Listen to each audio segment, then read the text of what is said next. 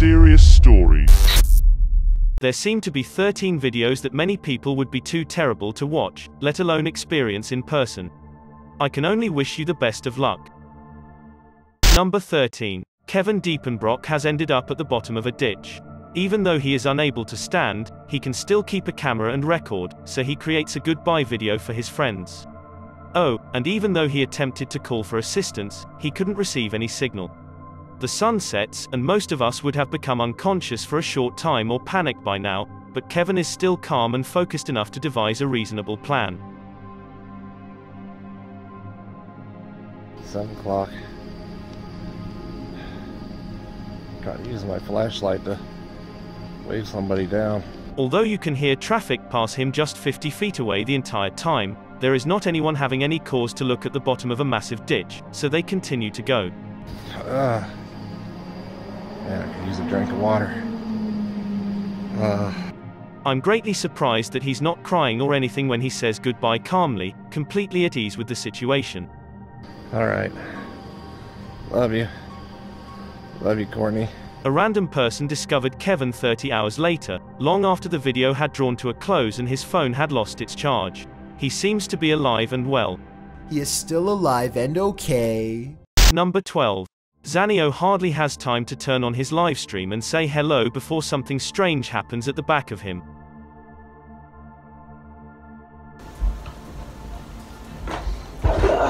Just adjust here. Without making a sound, the window changes from tightly shut to wide open in less than 10 seconds. Unless I'm mistaken, this kind of window does not open from the outside, so someone must be standing in the room to even push it open. In less than a minute, Zanio immediately looks for his house and discovers that no one else is present. When he enters the living room, however, the batteries in his smoke alarm turn off for no apparent reason. This is the first time you hear the smoke alarm beep in the entire video, so I know it's real.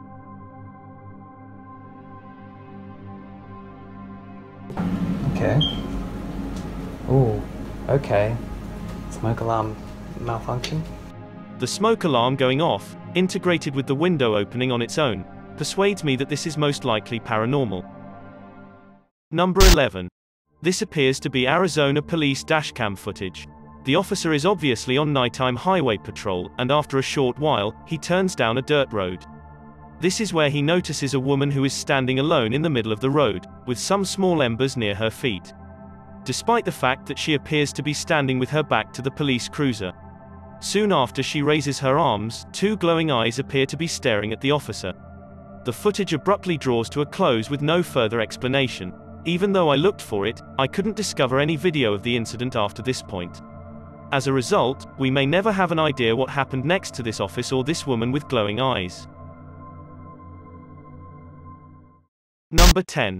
While a man records the train tracks, an alone stranger staggers out of the trees.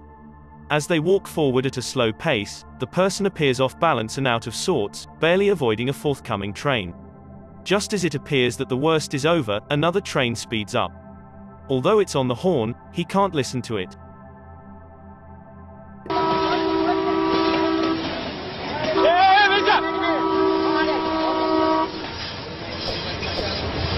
He only takes a step when he notices the cameraman motioning for him to do so.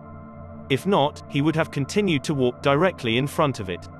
Although he is in debt to this cameraman his life, appreciating his shortage of reaction, he doesn't seem to care. Number 9. A beverage truck spins out of control around a corner, launching liter bottles of soda everywhere, as captured by this street camera. Based on his backpack, a student must sprint in the opposite direction, narrowly avoiding a carbonated tidal wave. Moreover, there's a rush of heavy red crates moving at breakneck speed. Eventually, even though it appears that these could have been steel cans, I'm not certain. If that were the case, each of them would have been hit with the power of a baseball bat, and I can't believe he kept away from them all.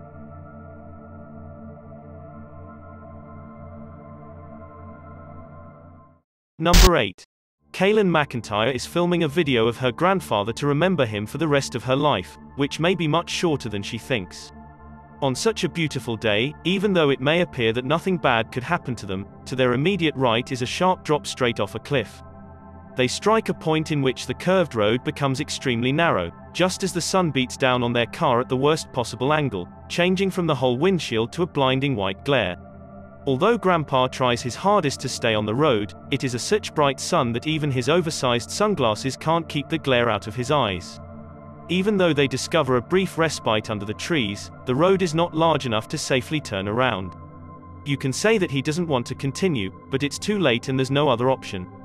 He must return to the blinding sunlight and go on pushing forward just a little bit more until he is able to carry out this turn.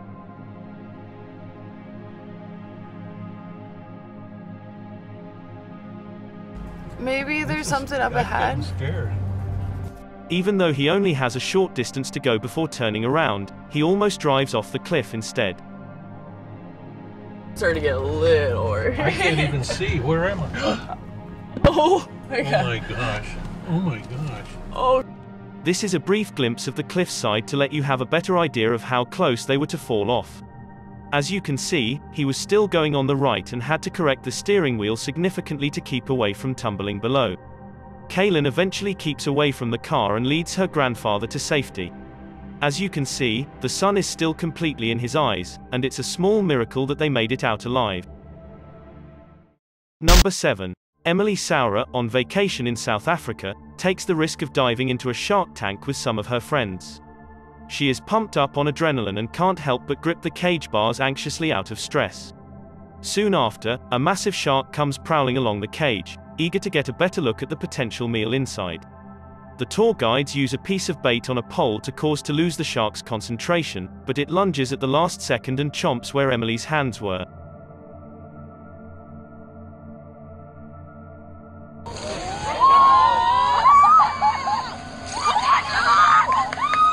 All the other girls can do is stand there and watch as the shark almost devours their friends' hands.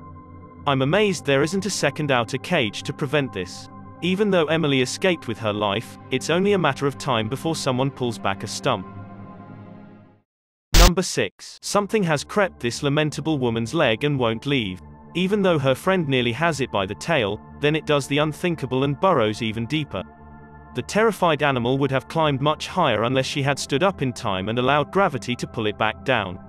As her friend tries again, this time wrapping its tail around his index finger, she is either attempting not to scream or losing her lunch. He is able to extract a massive rat and quickly place it back in its container. This rat appears to be used to being handled, which is probably the only thing preventing it from biting and scratching its way out.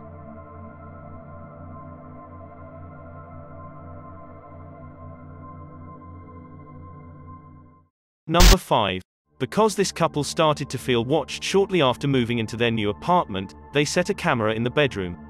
A few nights later, they capture footage of a fully grown adult standing outside their window. He doesn't appear to notice or care about how noticeable he stands out against the well-lit parking lot at first because he is so concentrated on staring into their bedroom. When the couple inside approaches the window and climbs onto the bed, he attempts to be more attentive but fails miserably. It's clear that he's still there, mettlesome staring at them. He's about as close to the window as he can get, and he's probably having an intention of watching them without being seen himself, unaware that he's being recorded. They can see him the whole time, and it is at this precise moment that the boyfriend leaves and comes face to face with the man, who quickly stands up and walks away without any aggression. It turns out to be their next-door neighbor. Even though he arrived and apologized the following day, I have a feeling this is enforcement he can't control, and he'll return at it soon, if not with them, then with someone else.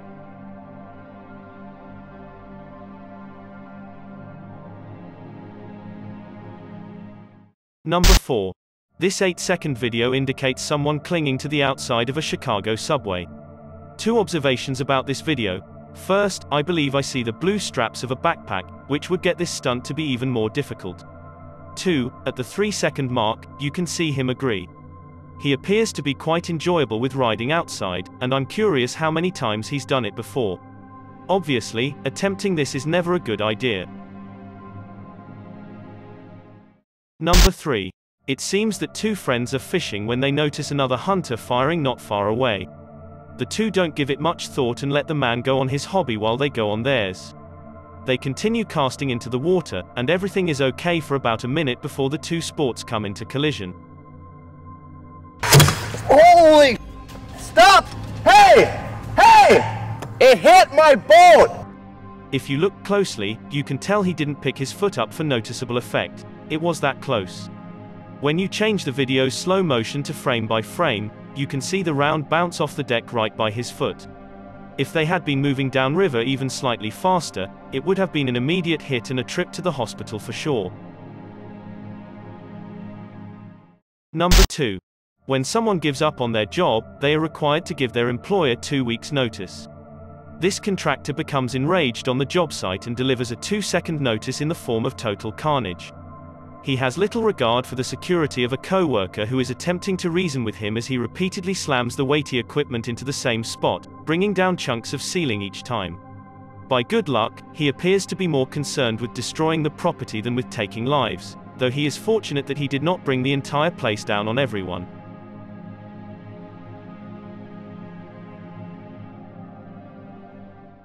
Number 1.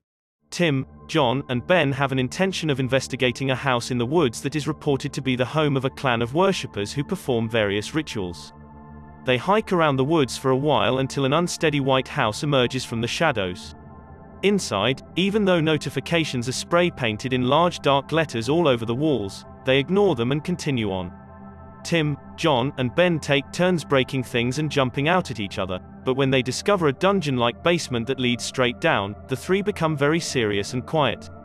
The stench in this dark area is unbearable, so they cover their noses and mouths with their shirts.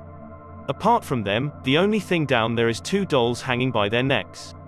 At least, that's what they believe. Immediately, all 3 of them are fleeing what appears to be a creature with a low, throaty growl.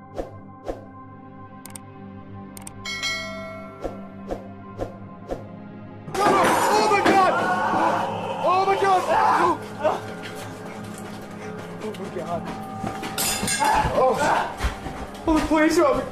Okay, you gotta go. Should this noise be real, it almost certainly represents the end result of a horrible ritual that none of us are courageous enough to witness. Thanks for checking out this video. Be sure to subscribe because I upload a new video every day. Or if you're still not convinced, here are some of my other videos that I think you'd like. Enjoy.